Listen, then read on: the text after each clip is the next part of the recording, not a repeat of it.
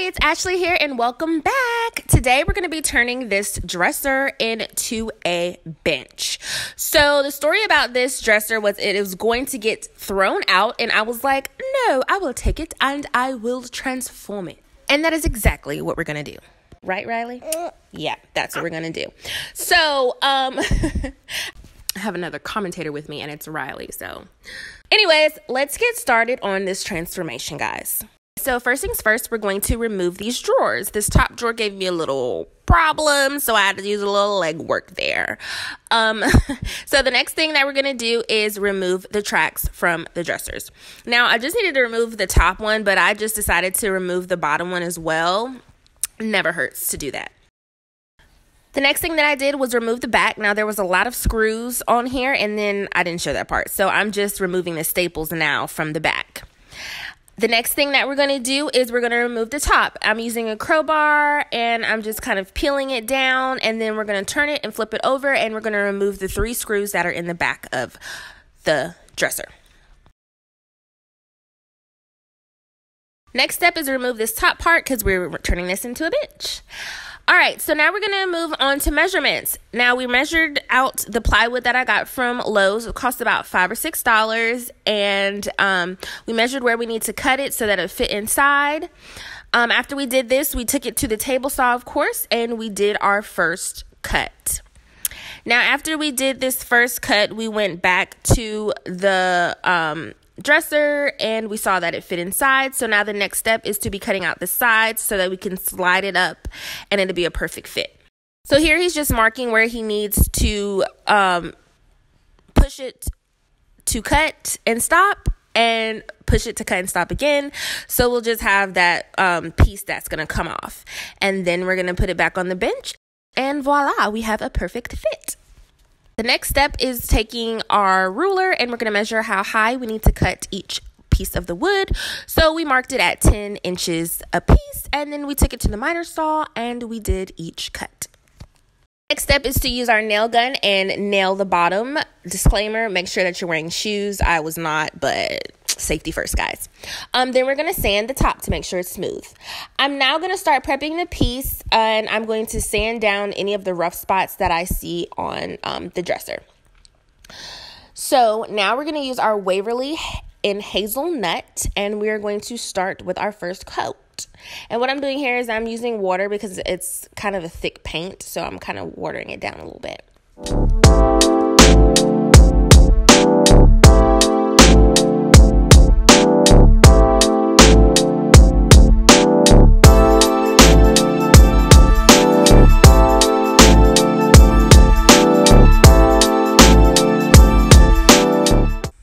Okay, so after I did the first coat, these little holes appeared. I don't know why I didn't see them before. So we're just going to take our Bondo and we're going to patch them up. And I did this around the whole entire dresser where I saw those holes. So now we're going to take our sander and we're just going to sand off all of the Bondo. And then as you can see here, you can see where it patched in the little holes. There you go, close-up view. After I did that, I did another coat, and then I did a second coat, and this coat is called Savannah, and that is by Folk Art. Now we're going to use Cashew, again, by Waverly, and we're going to start with our spackle, and from each corner, we're going to scrape it down until we start to move everything into the middle of the dresser, and that is how we get the design that you're going to see later when I show you the finished product.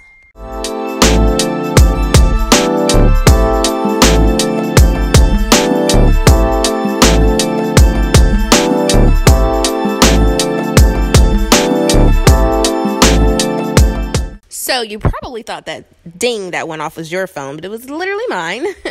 But what we're doing now is we're going to remove the paint that seeped through with our spackle. So now, what I'm going to do is I'm going to start to use my hand and I'm going to blend that paint in. I'm going to show you how I'm doing that a little bit better here in the front. So we're just going to blend the paint.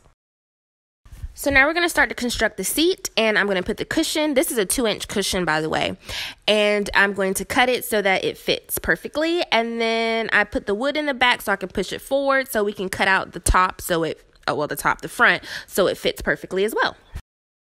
So now it's time to add the fabric. I'm just cutting it to make sure that it is a correct size. And then I'm going to make sure that I pull it very taut to the front so that it covers that piece of wood that we cut to make the bench. I then am going to cut the corners and I'm going to fold it to make sure it's a perfect fit. And then I'm going to take our nail trim and nail it down to the side so that we can start to pull, so we can place the other ones. And this is how it looks after we've put all the nail heads on. Okay, so the next step is we're going to stain each individual wood. Of course, we're using dark walnut, my favorite stain. And this is how they all look after they're all finished. We just stained them and I put polyurethane on top of each one.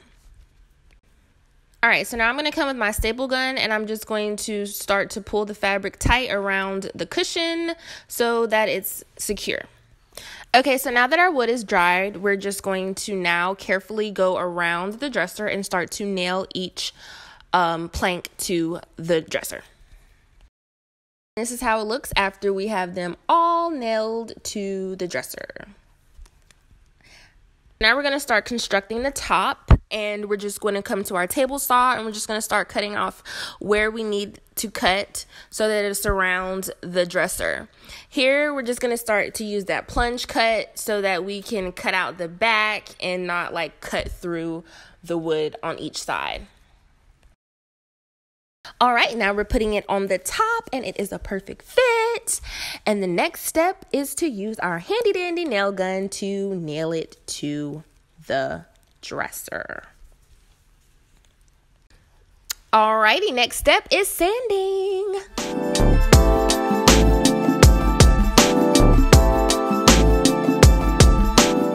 I love the sander belt, okay? It's heavy duty, gets it done. So after we're done sanding, I'm going to come in with the Bondo, fill in all the nail holes, and then begin to paint. Now I'm going to come in with my glue gun, and we're going to start to glue the trim around the top of the bench to cover any gaps.